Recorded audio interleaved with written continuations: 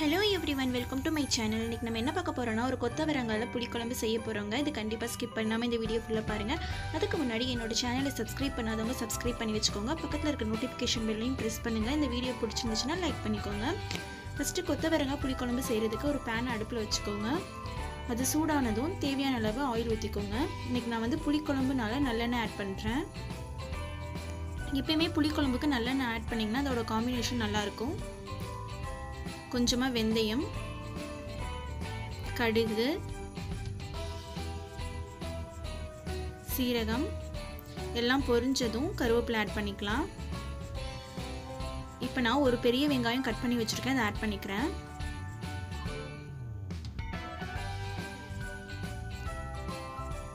அப்புறம் ஒரு 6 ல இருந்து 7 பல்லு பூண்டு கட் பண்ணி வச்சிருக்கேன், ஆட் பண்ணிக்கிறேன். ஏன்னா வந்து நம்ம கொத்தவரங்காய் வந்து கொஞ்சம் வாய்வுன்னு சொல்லுவாங்க, அதனால பூண்டு கொஞ்சம் அதிகமாக போட்டிங்கன்னா நல்லது. உங்கள் சைடு இந்த மாதிரி கொத்தவரங்காய் கிடச்சிச்சின்னா கண்டிப்பாக இதே மாதிரி புளிக்குழம்பு வச்சு சாப்பிடுங்க, ரொம்பவே டேஸ்டியாக இருக்கும். அதுவும் இல்லாமல் கொத்தவரங்காயில் நிறைய ஃபாலிக் ஆசிட் இருக்குது. நீங்கள் வந்து ப்ரெக்னென்சி டயத்தில் வந்து இந்த மாதிரி ஃபாலிக் ஆசிட் நம்ம கண்டிப்பாக இம்பார்ட்டன்ஸாக தேவை. அப்போ அந்த டைம் வந்து கொத்தவரங்காய் வச்சு சாப்பிட்டிங்கன்னா உங்கள் உடம்புக்கு ரொம்ப ரொம்ப நல்லது. இப்போ வதக்கி விட்டுக்கோங்க.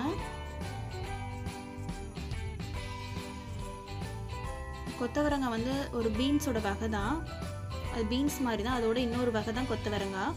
ஸோ இது மாதிரி வத்தல் இந்த மாதிரி வச்சு சாப்பிடும்போது நம்ம உடம்புக்கு ரொம்ப ரொம்ப ஆரோக்கியமானது, இதயத்துக்கு ரொம்ப ரொம்ப நல்லது. இதய பிரச்சனை இதெல்லாம் இருக்கிறவங்களுக்கு ரொம்பவே நல்லது. இப்போ வெங்காயம் வதங்கினதும் நம்ம தக்காளி ஆட் பண்ணிக்கலாம். இன்னைக்கு நான் ஒரே ஒரு தக்காளி தான் கட் பண்ணி ஆட் பண்ணுறேன், ஏன்னா நம்ம புளி குழம்புனால புளி அதிகமாக ஊற்றுறதுனால தக்காளி ஒன்று போதும். தக்காளியை சேர்த்து வதக்கி விடுங்க.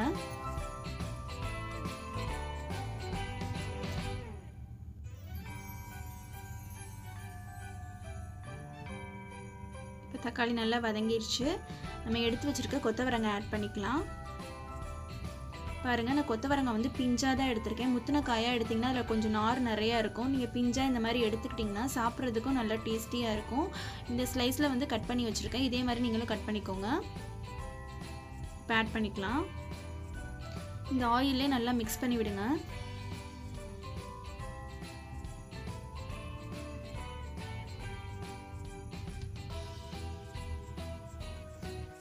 எங்கள் பாட்டி வந்து இந்த மாதிரி தான் வந்து கொத்தவரங்காய் புளி குழம்பு செய்வாங்க. அவங்களோட டேஸ்ட்டே ரொம்ப சூப்பராக இருக்கும். நீங்களும் இதே மாதிரி ட்ரை பண்ணி பாருங்கள்.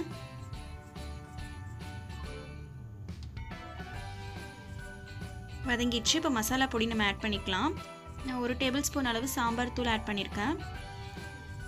அப்புறம் 1 டேபிள் ஸ்பூன் அளவு மிளகாய் தூள், அப்புறம் 1.5 ஸ்பூன் அளவு வந்து மல்லித்தூள் ஆட் பண்ணிக்கோங்க. ஒரு பிஞ்ச் அளவு வந்து மஞ்சள் பொடி ஆட் பண்ணிக்கலாம். எல்லாம் ஆட் பண்ணிவிட்டு இந்த ஆயிலே வதக்கி விடுங்க.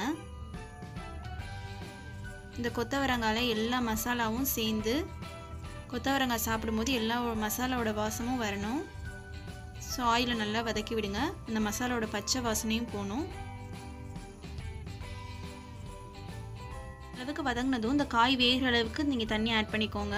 நம்ம புளி பேஸ்ட் வந்து நம்ம லாஸ்ட்டாக தான் ஆட் பண்ண போகிறோம், ஏன்னா வந்து புளி முன்னாடியே நீங்கள் ஆட் பண்ணிட்டீங்கன்னா காய் வேகிற டைம் வந்து ரொம்ப ஆகும், காய் சீக்கிரமாக வேகாது. அதனால வந்து காய் வந்து ஒரு 3/4 பதம் வெந்த பிறகு நம்ம புளி பேஸ்ட் ஆட் பண்ணால் கரெக்டாக இருக்கும். இப்போ கொத்தவரங்காய்க்கு தேவையான அளவு உப்பு ஆட் பண்ணிவிட்டேன். இப்போ நல்லா மிக்ஸ் பண்ணி விட்டு லிட்டு போட்டு க்ளோஸ் பண்ணி வைங்க. நீங்கள் எடுக்கிற காயை பொறுத்து வேகிற டைம் ஃபிக்ஸ் பண்ணிக்கோங்க. எனக்கு வந்து ஒரு 5 to 6 மினிட்ஸில் வந்து காய் வெந்துடும். இப்போ ஒரு 6 மினிட்ஸ் ஆயிடுச்சு. நம்மளோட காய் சூப்பராகவே வெந்துருச்சு, ஓரத்தில் ஆயிலெலாம் விட்டு பிரிஞ்சு வந்துருச்சு. இந்த ஸ்டேஜில் வந்து நம்ம கரைச்சி வச்சுருக்க புளி பேஸ்ட்டை வந்து நம்ம ஆட் பண்ணிக்கலாம். இன்றைக்கி நான் ஒரு நெல்லிக்காயோட கொஞ்சம் பெரிய சைஸில் புளி வந்து கரைச்சி வச்சுருக்கேன். ஏன்னா தக்காளி வந்து நம்ம ஒன்று தானே ஆட் பண்ணியிருக்கோம், அப்போ புளி கொஞ்சம் கூட ஆட் பண்ணணும்.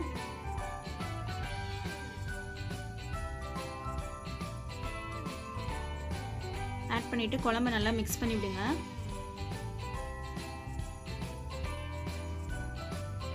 இப்போ நம்ம காய் வந்து 3/4 பதம் வெந்துருச்சு. எப்பயுமே வந்து காயோட கலர் சேஞ்ச் ஆகாத மாதிரி பார்த்துக்கோங்க, அப்படின்னா தான் அந்த காயோட சத்துக்கள் அப்படியே இருக்கும். இப்போ நம்ம லிட்டு போட்டு க்ளோஸ் பண்ணி வைக்கலாம். ஒரு 3 to 4 மினிட்ஸில் வந்து சூப்பராகவே ரெடி ஆயிரும் நம்மளோட கொத்தவரங்காய் புளி குழம்பு. ஓப்பன் பண்ணி பார்க்கலாம். பாருங்கள் எவ்வளோ சூப்பராக ரெடி ஆயிருக்கு.